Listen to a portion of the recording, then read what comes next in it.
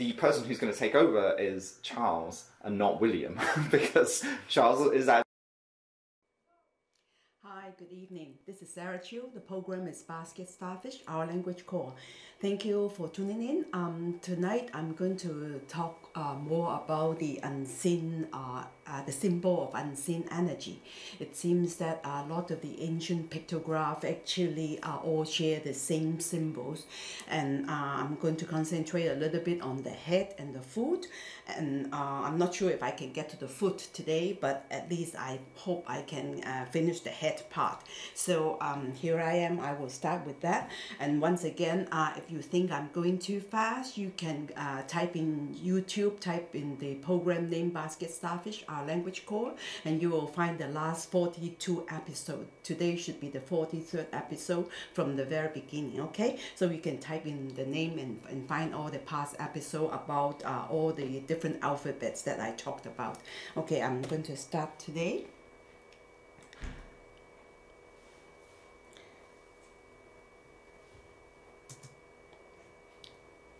Okay, once again, I will show you the shape of the basket starfish so you will understand, you know, the core that I talk about, you know, that we all share. And again, you know, I don't agree with the family tree business, because I don't think we are all separated trees. We are actually like this basket starfish, we share one single core. And because believing in the tree family model, we can only usher in human hierarchy. That's why I think it needs to be changed. And also in this research, in my last 20-something years of my life, I want to give you another perspectives from an Asian female point of view. Okay, so if you are very used to listening to a white man telling you everything, then if you don't think, you know, someone, a female from Asia, has any valid point, then you can just tune to the other channel. But if you are interested to listen, here I am. I would like to give you my point of view. Okay, so first of all, I bring you again all the symbols of unseen energy, you know, from early pictographs. The first two are the essence, and then the this horn form is from Sumerian. This one is for Proto-Sinaitic, and this one, of course, you know, is from Phoenician that gradually become the Greek one. And this one is the Chinese. Whenever we see that in Chinese, you know, we know that either it represents the food or it represents an unseen energy.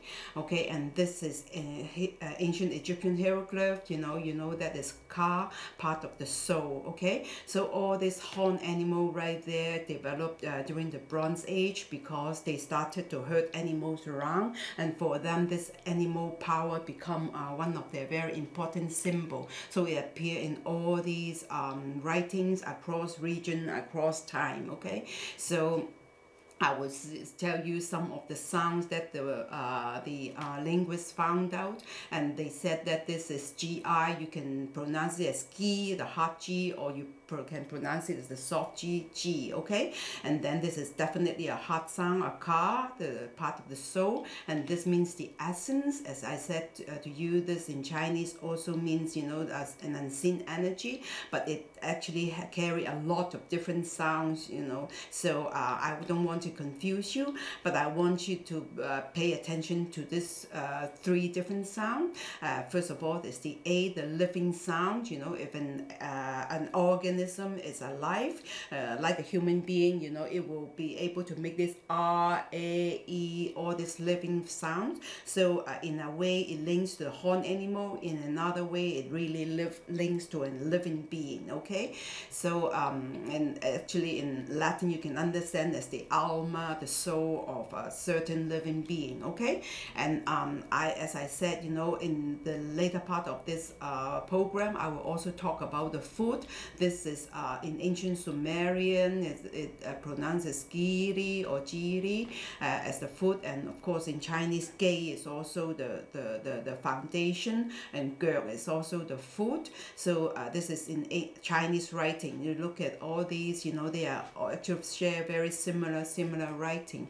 So I show you in a general view, you know, to let you see that how we can only see the truth by combining all the language together. Now our separation of everything into a different branch or different family will actually forbid us to see the reality. Okay, this is Egyptian hieroglyph Ka. This is Gi in or G in ancient Sumerian, means essence. This is the soul, and this is Chinese, and gradually become the kin. As you can see the writing here, you can still see the horn right there. It actually for us it means, you know, a male energy. And then of course, you know, you understand this, you know, the yin and yang sign in Chinese, and for us we say kin, and Quan is actually the motion of the cosmos, the universe. Okay, so but if you take away all this esoteric meaning of these words, you can actually look at something very, very practical in the mechanical world. As you can see, this is a cock, right? It turns around, and even in English you call it a cock, or you can call it the gear. Okay, so all these sound either k, g, g, or actually, you know, a mutation of the same thing. So of course, you know, it is the key of any machine that works, and also is the key of, if it is the soul, it is the key of our existence, and then it is the key that brings into a kinetic motion even in human being or as well as a machine. And if you look at the machine word, you know, machine is mutated already, and you will go back to the original sound of machina. If you speak Spanish or Latin, they all sound as machina. It is this key right there. That is the core word. And then, of course, you know, back to the A sound word.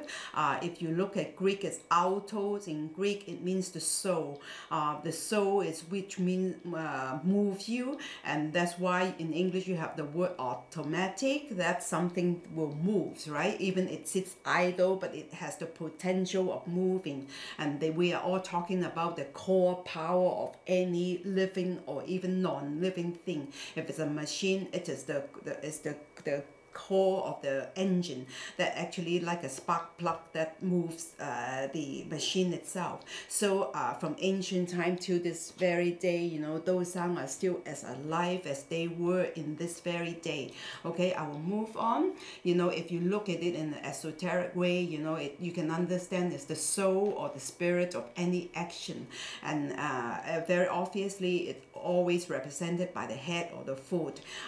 What you see now is in Sumerian, they use it, you know, to mean the viral energy of a male, and also it is the directional point of twirling a thread. The same way the Chinese will use this horn animal to mean twirling of a thread, or also it means the food or some unseen energy. So we actually use it in a very, very similar way. This line I draw to just now I'm only comparing Chinese and ancient Sumerian. Okay, on this side is Chinese, the other side is Sumerian, and Sumerian has this sign right there. For them it means the heart. Okay, and in Chinese we have this symbol. For us it means the head. So there's always an argument, you know, about where the soul lives. Either the soul lives in the head or in the heart. So you can see that, you know, we always use this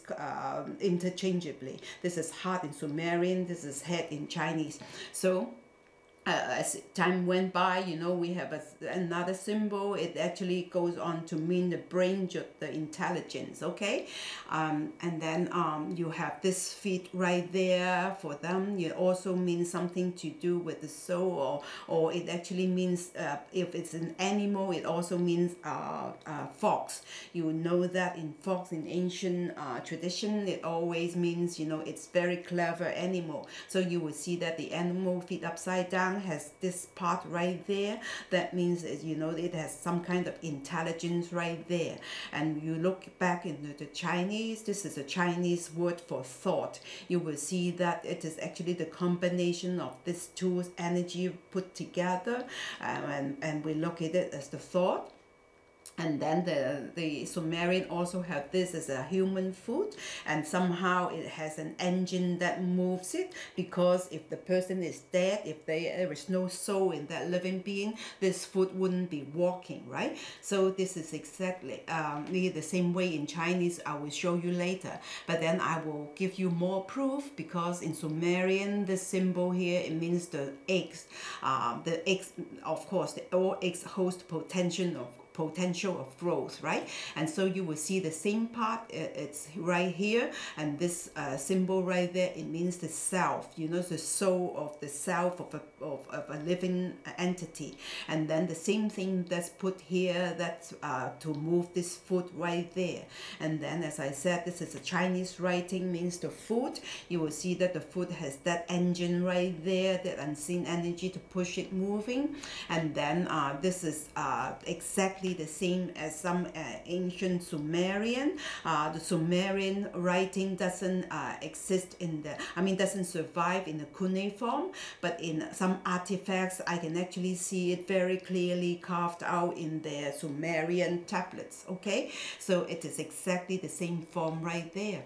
And then I will show you, you know, as time went by, you know, the Greek will have this word. This is a very classic word in all the classical, in ancient Greek, I actually should say. In ancient Greek, you know, when Homer writes, you know, this is the word thumos that he used to mean the heart, the courage, the spirit, or the soul, something that lived inside. But you have to pay attention to this letter right there. Before the letter reached this stage, they actually appear in different form. First of all, I will show you in how from all this alphabet it changed to Phoenician and finally into Greek. So this is the A form. You know, you will see that it coordinates with that, and then you will see that the TH, the theta, went through a few different stages. Sometimes it's like this, and then later become like this, and it become like this, 3 different forms, you know, and finally this form survived to become the theta, this, you know. So you will see that the ancient actually look at all this not as symbol, as pure symbol or pure writing.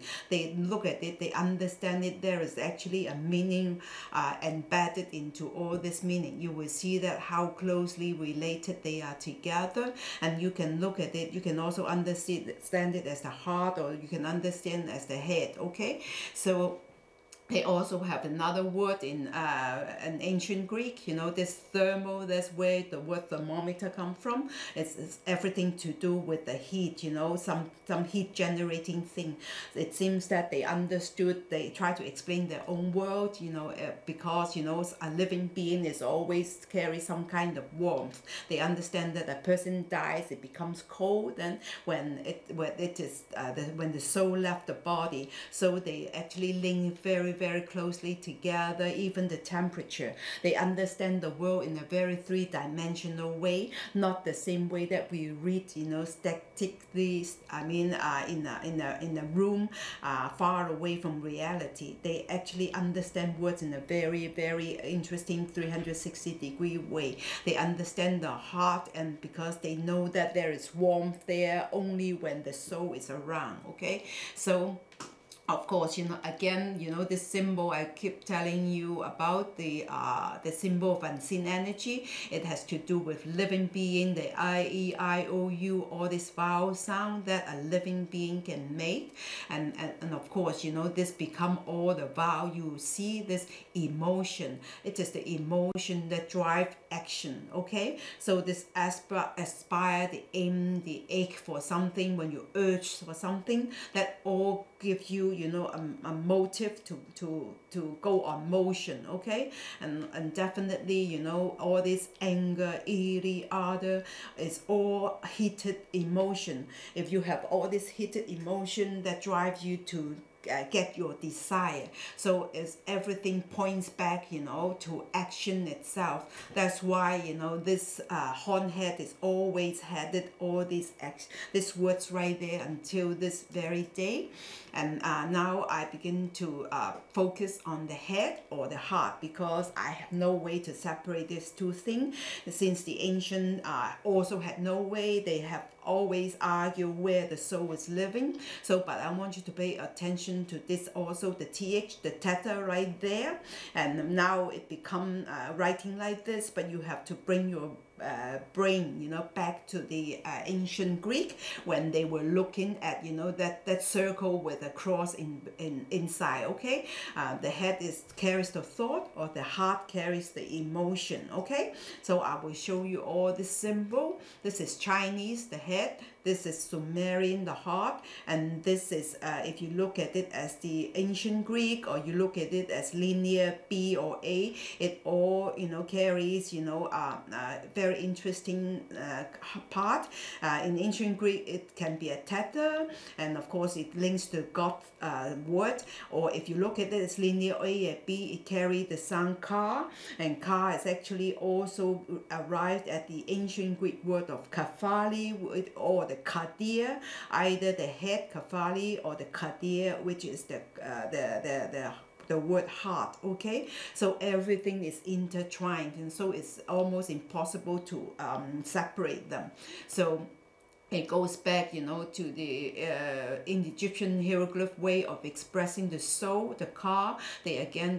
They show it as an animal right there, and when you put the Sumerian and the Egyptian hieroglyph together, you actually get the Chinese word, you know, thought itself. This is the Chinese word thought. Okay, you will see the two very important symbols put together. So it is very difficult to really tell you whether they believe it is thinking inside the heart or inside the head. Okay, so I have to explain to you, because I give you a little bit from every single culture, because no culture will survive on its own if they don't interact with other cultures. So I give you some, if you don't study philosophy, neither do I, but I cannot avoid touching it, because the more I look into symbol, the more I found that I have to look into all the ancient philosophy.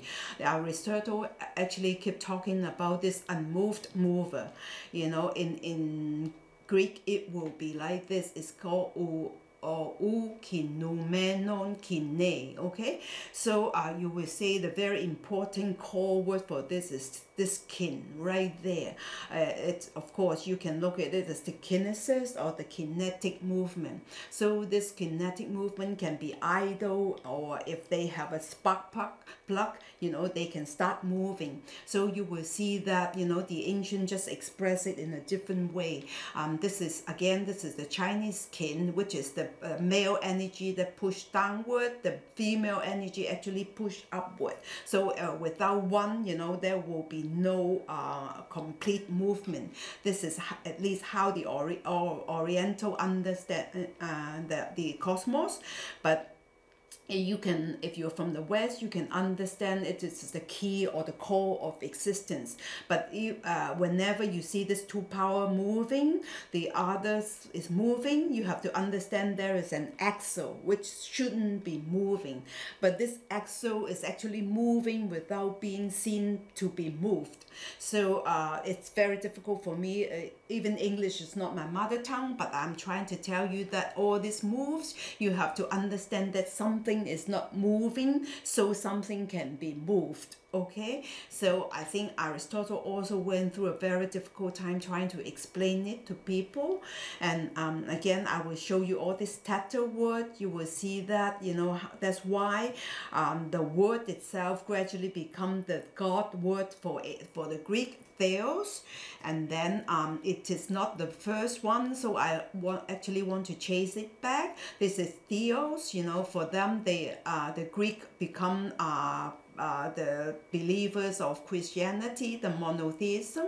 But before that, in the paganism and the pantheism, they believe in everything. They actually use the theos. You know, theos and theos, actually for the uneducated, they sound very similar. It was only visually for the educated to distinguish the two different gods. Okay, so but then I will show you very, very similar sound. And so if you lived in the ancient world, nothing much changed. Okay, this is Chinese Dai or Di, okay, in Chinese. And this is in ancient Sumerian Di, okay? So the spell is like this, but you should pronounce it as Di, okay, okay? So you can see that it's very, very similar. They all represent the cosmos God.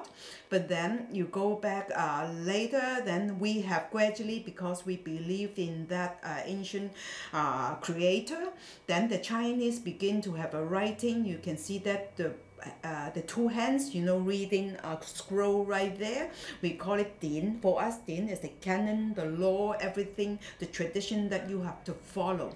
And then the din in Arabic actually become the religion.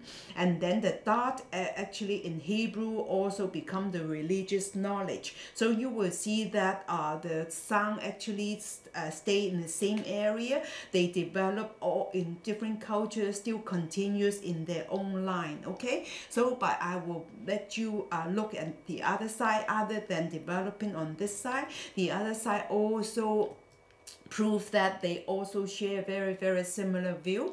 This is Chinese, again, the unseen energy, the food, and then this is in Sumerian, the food. You will see that both of the Chinese and the Sumerian know that they have to put an engine right there next to the body part to show that there is a soul pushing it to move, okay? So by this, this symbol by itself is the heart, and then Chinese has this symbol by itself is the head. So it's either the heart or the head. And then as time went by, there is another reading. We call it no. No, it actually means the brain or the intelligence in Chinese. And then this is the as I said, either to think or the thoughts itself. And this part developed, you know, actually become the heart. So you will see that sometimes the Chinese also look at this as the heart, not necessarily the head, but the heart, okay? So I will bring back the Aristotle thinking. He actually said that thoughts are the most divine of things. Now we come back to all these philosophic argument whether God is outside of you or whether God is inside you. In a very human level, Aristotle also agreed that the thought itself is the most divine of things. That means that divine God is actually living inside your own self. You can tell yourself to do things, not from the outside, okay? So all through human history, we are just debating all this inside or outside constantly. But I want to show you how closely the sound also related.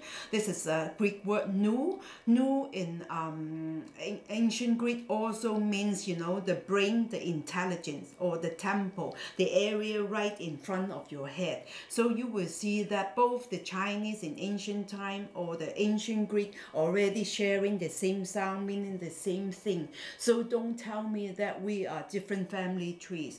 We are sharing one single core, okay? I will go to the next slide. Again, words are very interesting. If I say the temple, you can refer it as the head.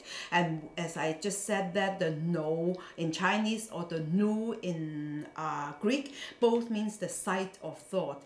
But then you can also mean temple also has another meaning, a religious building, okay? And there is the very alive English word even. Naos is still meaning the dwelling of God, where God lives. So sometimes we extend our physical body, you know, to a building, and that building itself become the abode of God. So either then the human being's body become the abode of God, and also a building outside of our body also become the body of God, okay? So I will show you something very, very interesting in this slide. That, as I said, the Chinese has this no, meaning the brain intelligence, and we have this symbol meaning the thought. And I will show you one very interesting writing right there. There is a a very, very famous Chinese man by this name. And then when I look up the dictionary, it also referred it to a further writing means this. This is a man that all the Chinese respect as Confucius. Confucius has a very interesting name that the legend goes according to how Confucius looked. Everybody said that, you know, he has two hills on top of his head. So no one understood, you know, this was the ancient writing, two hills on his head. So when I look up the dictionary, it actually means refer to an even earlier legendary emperor of ancient China. This legendary leader of the ancient Chinese, he obviously also has two hills on his head. And he's famous for his teaching about giving up his own throne, kind of an abdication of his own throne to people who has ability instead of the heritage thing. He was against passing on the throne to this next generation. He was all about giving up his throne to a people who has ability. So look at what Confucius looks like, okay, according to this picture that people imagine. So this is a picture of Confucius. It's always like this. It's a very bald head right there. And Chinese is not a nation of making statue. This is a very recent one. So they do not know how to deal with these two hills. So this is how they deal with it. But if you look at ancient picture, this is how the ancient deal with it too. Because they don't know what to do with this ancient writing. So they just invented a head for Confucius to put on. So whenever we saw this head, which doesn't really exist in all ancient Chinese history, this is the only person, Confucius, that whoever wear a head like this because of the ancient writing. But I will show you one very interesting thing happened in ancient Greece, okay? This is the ancient word nu, intelligence and mind in ancient Greek. But look at how the Orthodox Church will depict a clever man. You look at these two hills right there. Can you see that they were talking about the same thing since ancient time? Isn't it interesting? We were sharing the same thing. The people who were not educated actually passed on the tradition in a very interesting way. So I will show you quickly that I don't even get to this, but I will show you just the pictures of how this intelligence was shown in other religion, okay? So, sorry. Okay, so you will see that this is how they look at intelligence in the religious way. Okay, so still I haven't got time to finish. Type in YouTube, you will, the name of the program, you